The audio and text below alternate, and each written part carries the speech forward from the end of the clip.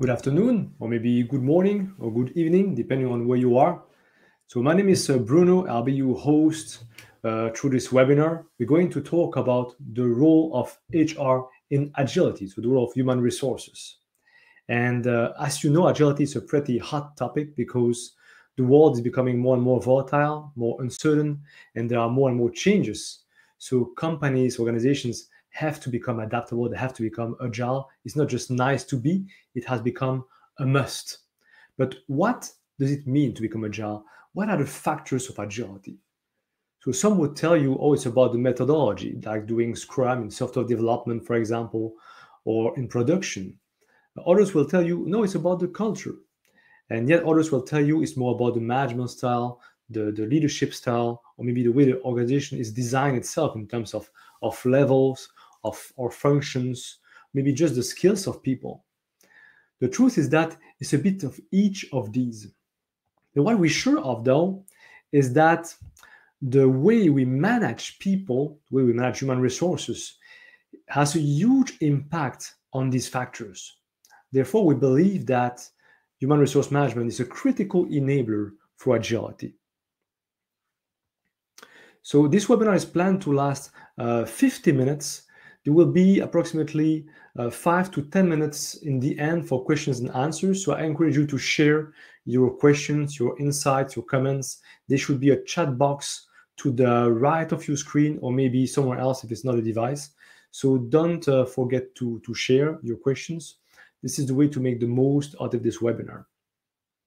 So we're going to specifically address three questions today.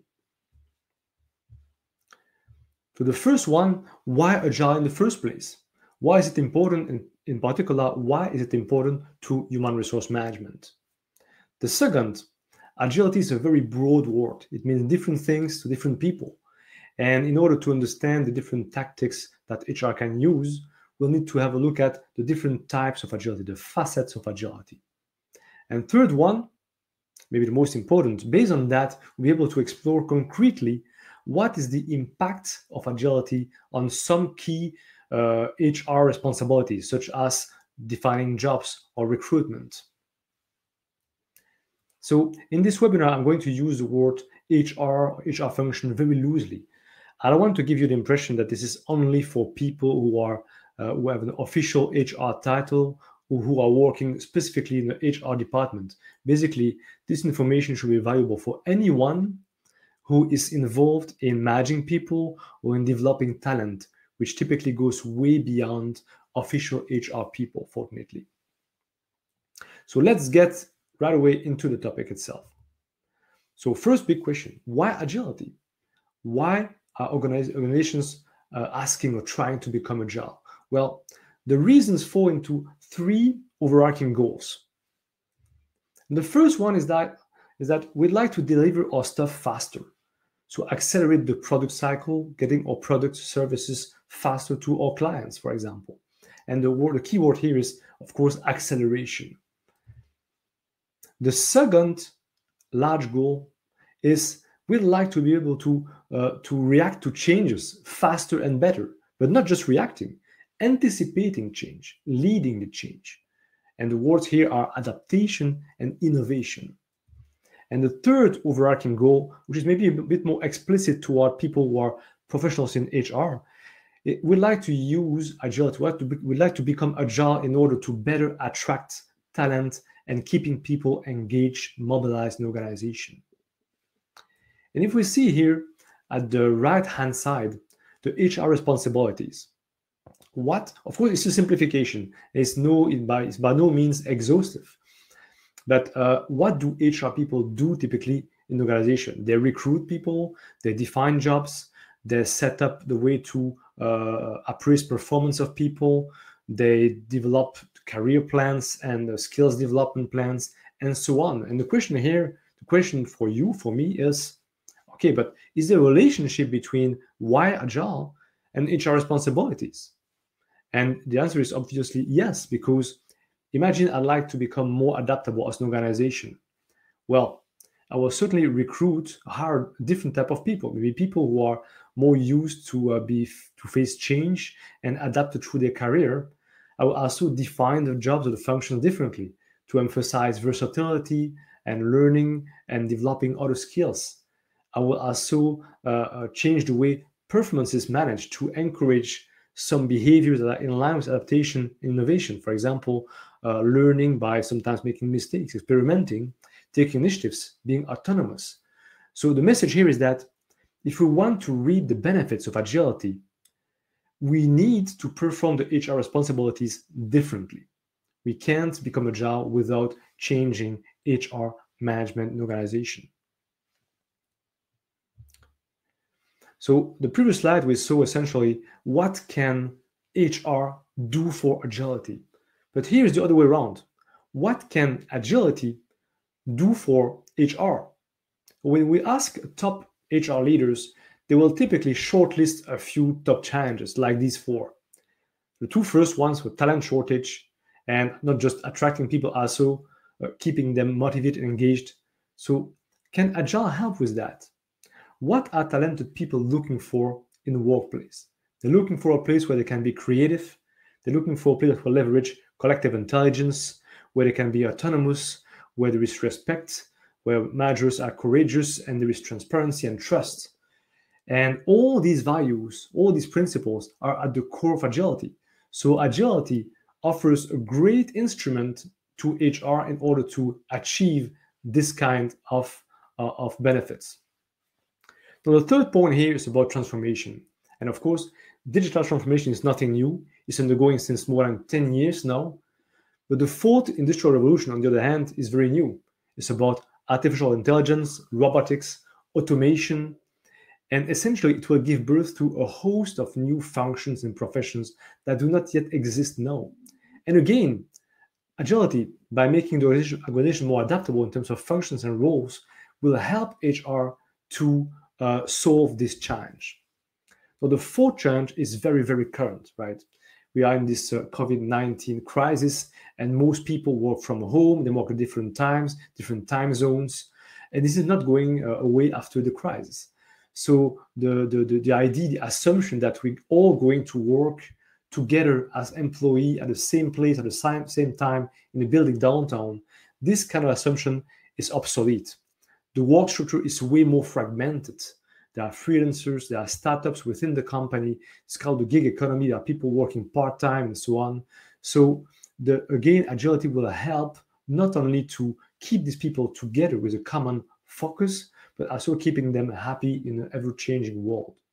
So the message here is that agility provides a great tool for human resources to solve these challenges. So now, unfortunately, today, the situation is not so good with HR, because very often when agile people come to knock at HR's door, well, HR is kind of taken by surprise. It's like in reactive mode. We ask them, okay, I need to hire a Scrum Master. What is a Scrum Master? I need to create a new function. I want to train people. What are the trainings that are available? I want some metrics about agile teams, agile skills. I want to coach managers, to help managers to better understand agility. And like I said, HR is often taken by surprise, reactive mode. And what we want to do instead is helping HR to become a kind of co-leader in agile transformation and having a systematic approach toward agility instead of being always dealing with questions on everyday basis without looking at the root cause of that. Now let's look more a bit about agility itself. So if I ask each of you participants to this webinar, what Agile means for you, probably will have as many different answers as there are participants. And actually, it's perfectly okay, because essentially it's a question of perspective. Maybe none of you is actually wrong. Depending on your role, the challenges you're facing, you will see agility from a different angle. And the diversity of situations that we try to solve agility implies that there is a diversity of flavors of agility. Actually, the opposite would be disturbing. If you find people with an agile professional who will come to you with just one method, one approach, you're in danger. Because as you know, if all you have is a hammer, everything looks like a nail. So we need to have a look at the diversity of methods and types of agility so that you can play your role as HR in an organization. So let's explore a bit more about these approaches and methods. We kind of categorize them here, and it's not scientific by any means. The goal here is not that you become an agile professional today, but it's more that you have an overview of what are the kinds of approaches, methods, models, frameworks that are offered to you to solve your own challenges in your organization. So the first category is delivery method. And as the name implies, delivery methods mean that we want to deliver something. We want to deliver, for example, a product, a project, a service, and it has a beginning and an end. It's often intimately tied with project management. Scrum is kind of the face, the best known of delivery methods, but these methods often have a big limitation. They have a limitation in size. Scrum, for example, applies to teams from 5 to 11 people. So what do we do when we want to deliver a bigger program, a project, a product with maybe tens, maybe hundreds of people? Well, this gave birth along the years to delivery methods at scale. So we take the same principle that Scrum, Kanban, and so on, and we add some roles, some process, some activities to try to keep the agile dynamic, which is about delivering iteratively and incrementally and changing, pivoting as we go, but doing it at a larger scale in the organization. And SAFe is the best known one, but not the only one by any means. So these are delivery methods at scale. So now the third category I'd like to mention, and this category is interesting because it's not really branded Agile, is the innovation and experimentation approaches. They're not branded Agile, but they are very powerful in combination with Agile. For example, when we're delivering innovative products that are subject to a lot of uncertainties, well, we need to embed experimentation and discipline learning within the development cycle. And this is where these kind of approaches help. Lean startup is really at the enterprise level. We can apply to a single product and so on. Now, the fourth category, now we really go beyond the delivery paradigm. It's not just delivery. We include in the scope, in order to get organizational agility and to reach business agility, we include in the scope not just delivery roles, but roles that are typically outside of the delivery. For example, finance, HR, or procurement, marketing. And we try to really encompass the whole organization. It's not so much methods, it's more a collection of good practices. For example, Business Agility Institute, that's a great collection of practices. Modern Agile is really a way to translate the Agile Manifesto, which is very IT oriented, and bring it really with a complete enterprise business perspective. Now, the fifth and last category I'd like to mention, and that's kind of my preferred one because my specialty actually, is the Agile leadership and Agile management. So here the goal is to bring leaders, not just managers, but leaders, and try to have them adopt the Agile values and principles, skills, and behaviors. Servant leadership is kind of the cornerstone, I would say, of Agile leadership. It's like the inverted pyramid. The manager, instead of being at the top, the leader is at the bottom. He's there to support the team and to make sure they have an environment where they can perform. So there is also creative, adaptive leadership. And again, these are not branded Agile. They are taught at universities, for example, and they are completely in line with what we want from an Agile leader in terms of the ability to make an organization agile, adaptable, and so on. So this might seem very diverse and maybe even not related, but you have to understand that there is something common at the core of all these approaches and methods, frameworks, and so on, is the human being. They're all based on the Agile values of respect, courage, adaptation, focus, and so on. So they share that in common. And of course, this is a simplification. If some of you know SAFe, for example, Scrum, you might tell me, but Bruno, in SAFe too, there is leadership. Yeah, it's true. All these rectangles are in dotted line. It's just a way to picture the different categories and the focus of these different approaches and methods. And don't let that scare you, because if you don't know Agile, it might look from outside a bit like a cult, right? It's a new vocabulary, like kind of pseudoscience. But understand that within these different approaches, there is actually a lot of common sense, a lot of reuse, and more importantly, if you look at it, you already have been agile yourself professionally or in your private life for sure. So don't get intimidated by the diversity of methods. Actually, the message here is that you have a wonderful and rich toolbox that you can use. You can mix and match different approaches and tools in order to reach your objectives. And as an HR person, you are very well positioned for that because you have a corporate perspective of the organization. Now let's go further and look at the facets of agility. Well, the kind of questions we'd like to answer now is, where should I start agility in the organization? At which place do I have the most benefit and I can start it? And when I start there, how can it evolve in the organization starting from there? And to answer this question, we will see three dimensions. The first one is the scope. What is becoming agile in your organization? Is it just a team? Is it a project? Is it a value stream? Value stream being all the people, activities, resources that are used to take a product ID and deliver this product and then operate this product and make it evolve. Or is it even the whole enterprise that is becoming agile? No, the depth. What kind of agility? What depth of agility? Is it just the ways of working? If it's just ways of working, it means that you don't really change the management, you don't change governance, you don't change the leadership. Or is it really the governance? Is it agile leadership?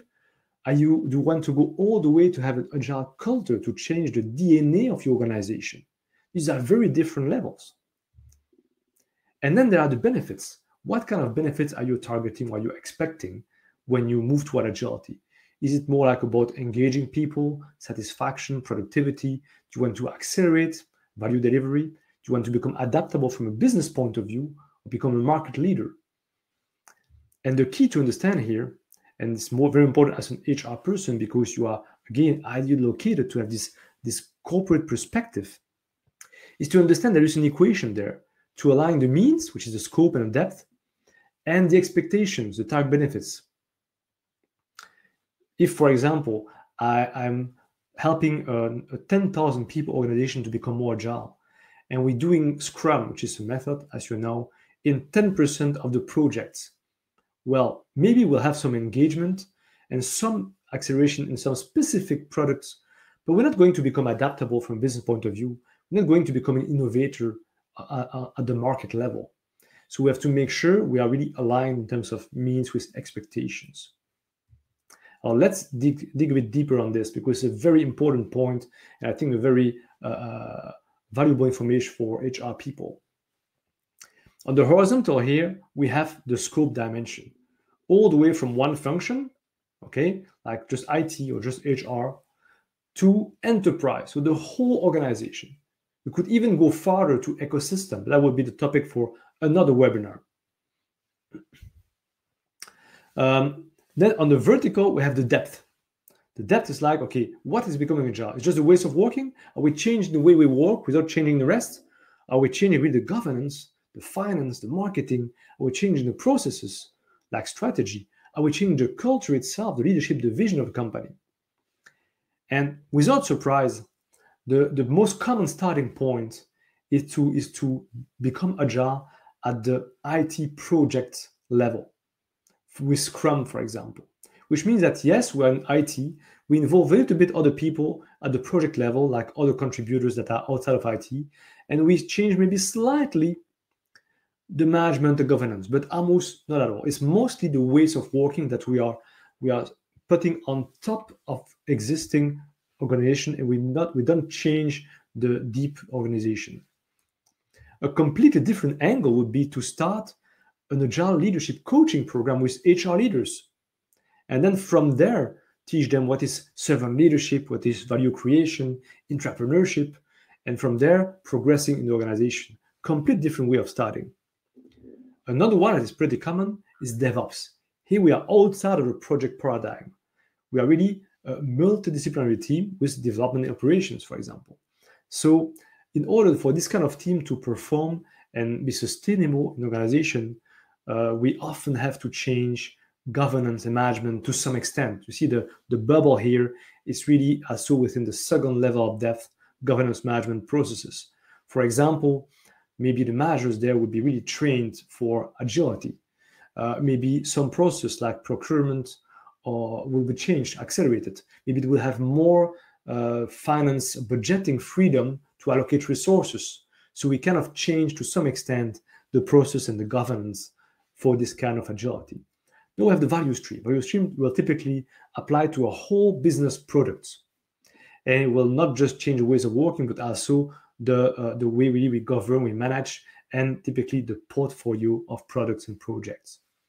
And then you guessed it probably, there is also enterprise agility. Enterprise and cultural agility. So it's the largest in scope and also the deeper in depth. There are some models existing like ING, Spotify model. And here, it's really the whole organization has been reinvented. There's new functions, new levels, new culture. So you can guess maybe for your own situation what would be the best starting point. And for some of you, maybe starting from there and then see where you can expand. Maybe for some others, you have more, let's say, receptivity to agility in HR, and you would start there at one function, HR, leadership, and then expand from there. You remember we have a third dimension that we didn't mention yet, and that's the benefits, because it's very important to align the scope, the depth, and the benefits we can expect. So here it's not very intuitive because the benefits are increasing from left to right and from top to bottom. So when we have a local agility, ways of working, we have some kind of benefits in kind of engagement, motivation, satisfaction, but nothing more than that. We reach DevOps, for example, we start really to accelerate the delivery of actual business value. When I have value stream agility, we become adaptable, innovative from a business point of view. And when we have really enterprise and cultural agility, we not just adapt, we are becoming the change. We can anticipate, we can disrupt our own market. We are a leader as an organization. So we see here the difference of expectation with the means. And actually, the vast majority of organizations today are within this comfort zone, meaning that they're becoming agile at the project level, they're changing a little bit the management, the process, they don't go deeper. And actually, I'm not judging, it's perfectly fine, but you have to realize what kind of benefits we can have with this. If I say we're doing this kind of agility and want to become agile as an organization, it will not work. And second, how can we progress from there? So for the rest of this webinar, we're going to take one specific example and dive in this example to look at the HR impacts. And we're going to take an example just there. Why there? Because we want to get a little bit out of the comfort zone that maybe some of you might already know, but not all the way to something that is maybe too unrealistic for your own organizations. But before we go farther, I'd like to share a poll with you. Actually, two questions. So you will see on your screen a poll section appear, and these questions will help you also to become conscious of some things in your organization. So the first question, which is related to a topic we just addressed before, how is HR involved in agile initiatives in your organization today? So you can answer this poll and the answers will appear right away on the screen.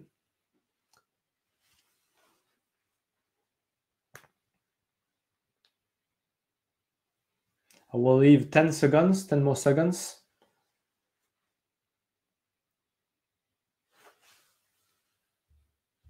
Okay. I see the poll has appeared twice.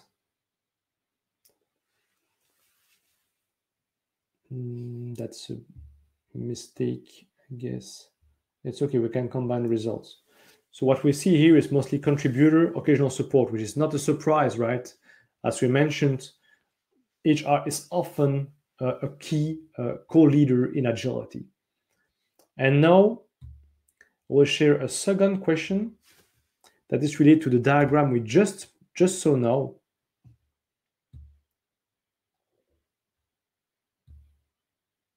Voila, and hopefully this one appears only once, okay? So no technical glitch here.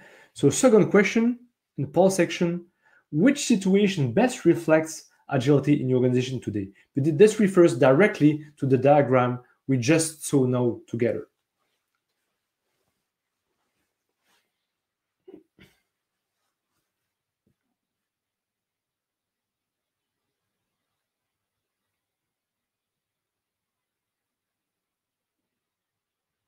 Okay, I will leave 5 more seconds. Not everyone is answering, but that's okay. You answer if you want to. It's not for me to collect information, it's more for you to become conscious of the situation. Okay, so without surprise, we see that it's mostly no agility, team agility, multidisciplinary agile teams, and some agile leadership. That's good, interesting. Okay, we're going to move on with the presentation. Thank you. Now let's dive deep in our example.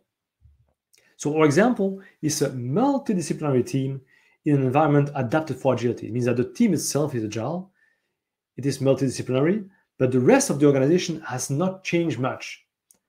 Okay, and the goal here is not to describe the mechanism of agile, of the method, but more to understand the bare minimum in order to look at the HR impact of this kind of organization. So the product owner role, the goal is to really maximize value. Agile coach is to make sure people are equipped in terms of agility by values, methods, tools, and so on. We're going to look at 7 characteristics that distinguish this kind of organization from a traditional organization. So the first one we see is multidisciplinary. So we see it's spanning business, production, operations. What we mean here is that this team there has all the skills to take an idea and bring it to a product and operate it. So the production here could be IT, but it could also be manufacturing, for example. It could be anything depending on the nature of the company. But it's not just important to be multidisciplinary as a team. We need people to be able to help each other. So we need versatile individuals. So you see these 3 circles there, they overlap. And they overlap because people can help each other. Maybe someday they will do more business, someday more production, and will create flexibility within the team. The third characteristic is about autonomy. So autonomy is a very broad word and used sometimes not in the right context. There are 2 main flavors of autonomy.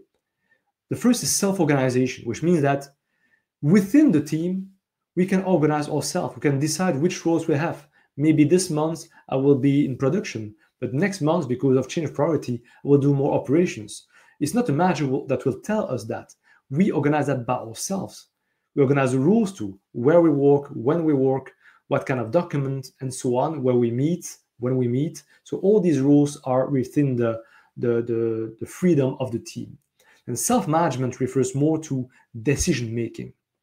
It means that in terms of product, we decide as a team, and mostly with the product owner, what the product will be, what is important in the product, and some governance, for example, where we allocate the resources or budget.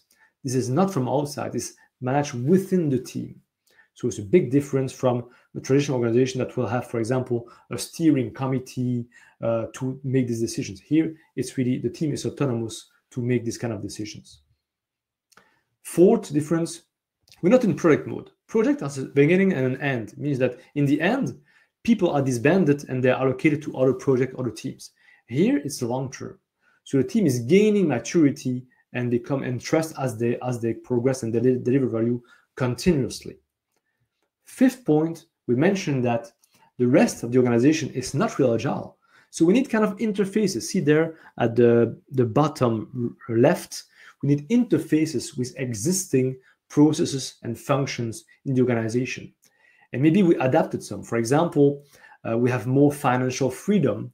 We have maybe accelerated procurement process because we are agile. We have maybe another way to do HR functions like evaluating performance or defining roles. So we interface with the rest of the organization so that we can function in an agile way without breaking the rest of the organization and vice versa. The sixth point is about management. That's a huge difference. We have a single manager. If this was a matrix traditional organization, each of these little people there in the bubbles would report to a different manager. Here we just have one manager for the whole multidisciplinary team. And more importantly, this manager is a servant leader. He's not at the top, he's at the bottom. He's there to help the team perform, provide the environment that is efficient, physical environment, technological environment, but also psychological environment, so that people have trust in order to, for example, learn.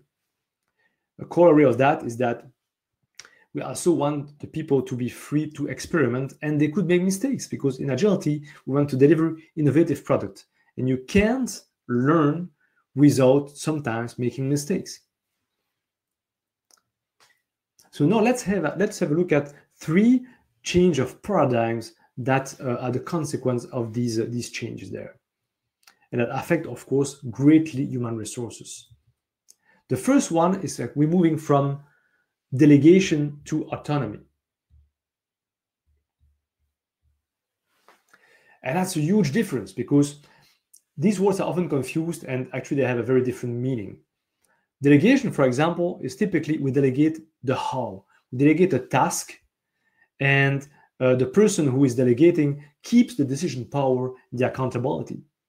Autonomy, on the other hand, is for a whole objective. And the people who receive autonomy, they have the freedom on how to achieve the objective on the longer term. They have the decision power and they're accountable for results. So this one main difference. The second big difference is that delegation typically applies to individual. It's one person delegating a task to another one, whereas autonomy is by definition collective. You can't self-organize if you're alone. Self-organization works if you are multiple people to work together. And autonomy gives a framework for self-organization and self-management. And the third point, delegation is typically one direction. Of course, the most common example that comes to mind is one manager, boss manager, delegating a task to one employee who has to come back to him 2 days later with the result. Well, autonomy is about negotiation. It means that it's negotiated between the leader and the team. And it's actually counterintuitive, because you might think that people want the maximum autonomy possible, but it's not true. In order for me to accept autonomy, I need trust and transparency, or else I'm going to take a personal risk. So an enabler of autonomy is trust and transparency. The second big paradigm shift that is implied by our example and the 7 characteristics, remember the 7 characteristics of the example, is that we're moving from a specialist to generalizing specialist in terms of roles. And this might sound a bit academic, but actually is super concrete and super simple also. In most organizations today, our career path follows specialization. You start junior, then you become medium, then senior, then expert, and so on. And your skill set becomes more and more narrow. And that creates actually fragility. It creates the opposite of agility, because everyone can do just one thing. Now, another common profile is generalist, which is a kind of, I would say, jack of all trades and master of none. And this is also, of course, very limiting, because it might be very flexible, but it doesn't have any specific expertise. So what we're looking for in agility is a generalizing specialist. It's someone who has some degree of specialty, maybe not as developed as a pure specialist, but who developed the horizontal bar of the T. So all the skills, we often call that a T-shaped profile. And thanks to this profile, if priorities changes, if workloads changes, well, people can help each other and can adjust. So generalizing specialists as individuals make for flexible teams, and flexible teams makes for an adaptable, agile organization. But it's not just the skills, it's also the authorization. Look at this picture to the right. The person who is tracing this white line certainly has the skills to get off his vehicle and move the branch out of the way, right? So why didn't he do it? He's not stupid. He didn't do it because he's not authorized to do so. If he does so, if he gets off his machine, he will take a personal risk and might be evaluated negatively. So it's not just about the skills, it's also defining the jobs and functions and managing people so that they can be flexible and develop this T-shaped profile. In terms of HR, it impacts, of course, the type of people we recruit, T-shaped people. It impacts the way we define functions and jobs, not just specialists, but also people who have connected skill sets, and also the way we manage, so that people are encouraged to develop other skills they might not be good at the beginning. Again, right to make mistakes, the right to learn. The three paradigm shift is about moving from a deterministic system to an adaptive system. The reality is that most of us, we have been educated and drilled as a professional to try to understand everything. We want to understand who is going to do what, when, and how. We want a detailed process. And when things change, when we are disrupted, the organization is in danger. The world doesn't work like that. We need the organization as a whole is actually a complex adaptive system. So we need to reflect that. And in agility, we often use the metaphor of the gardener. Look at the gardener. He wants to have a nice vegetable patch, nice orchard. But the thing is, he can't really direct that in a deterministic way. He cannot yell at tomatoes, hey, no, you have to grow. No, you have to become red. He cannot do that. It doesn't work. What he can do, though, is make sure that he chooses the right seeds, that the tomatoes have sunshine, that they have space, that he waters them every day, that the soil is fertile. In other words, he's working on the environment, on the system, so that the vegetables and the fruits can grow.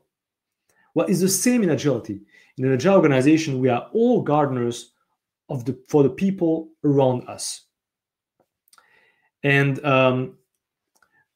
Lewin's equation is very illustrative of this. The behaviors, what we see, is function of the person, like the personality, the value, and his or her environment. Maybe you already met with people who were not very happy in a team and considered like not a good performer. And when she moves to another team, another organization, suddenly she's happy and she's performing well. What changed? It's the same person, it's the same P exactly. What changed is the E, is the environment. 80% of our individual performance depends on the environment we're working in.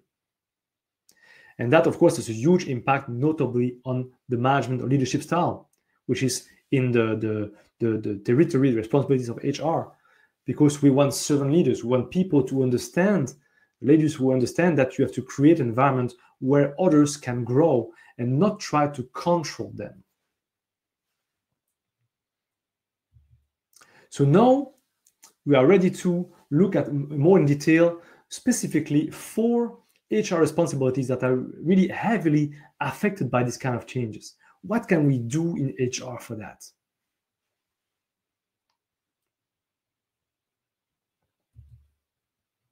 So the first one is recruitment. Culture fit. You probably heard that very often, right? And we tend to hire people that are just like us. But actually, should rather hire people who can help us to stretch a bit our culture. So culture add instead of culture fit. Agile-friendly profile. We want T-shaped people, versatile people. So we will emphasize values, attitudes, ability to learn, versatility. And it doesn't mean that expertise or technical skills is not important. It's just less important than the values and the learning abilities. Selection process. Instead of filling in a long resume, why not ask candidates to shoot themselves with a video of themselves for 3 minutes and send that to the company to show who they are, what they like, what they don't like, which is much better reflection of themselves than a dry document, right? Job definition, another HR responsibility, is heavily impacted by these changes in this example we show. But job foundation is essentially a reflection of recruitment. So we define jobs on objective intentions. A job is not about telling people what to do. If you hire someone, it's because precisely they are intelligent enough to know how to do it. Job description is not a list of tasks. It's about the intention and the objective. Formal functions versus roles. This is a bit more tricky.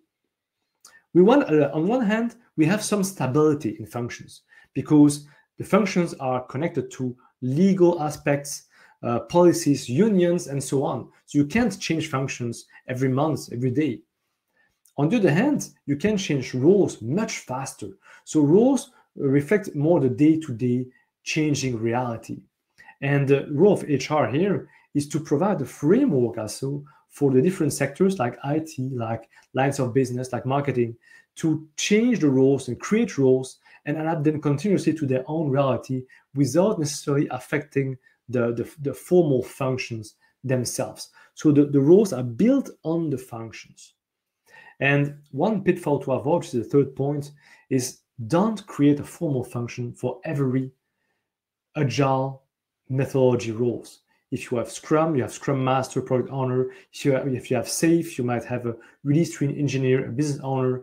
And before you know it, you will have hundreds of formal functions for different methods that are used at different places in the organization and changing every 3 months.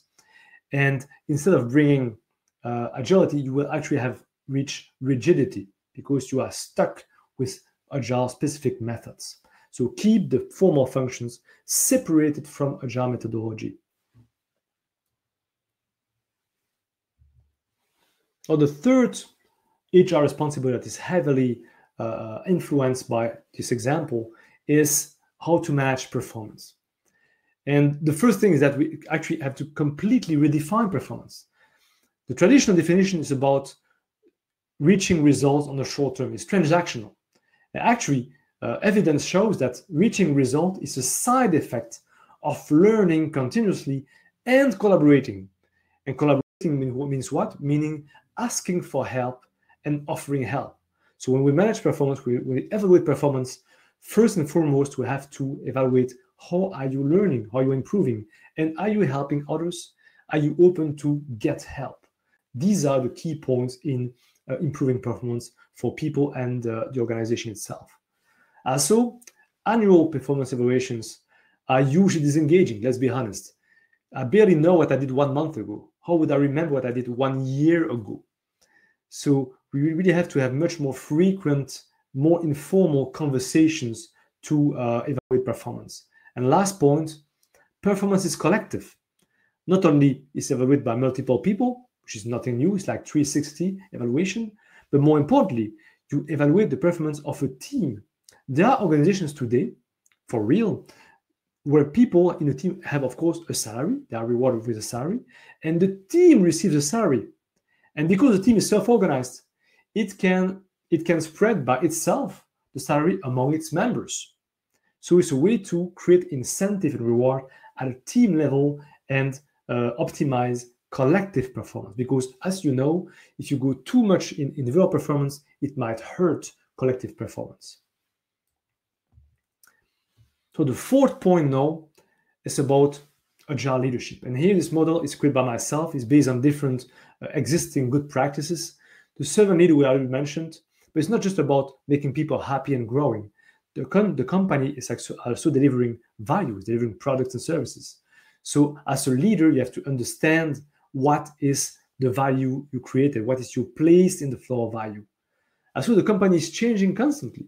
So as a leader, you have to be an entrepreneur. It's like an entrepreneur, but inside the company.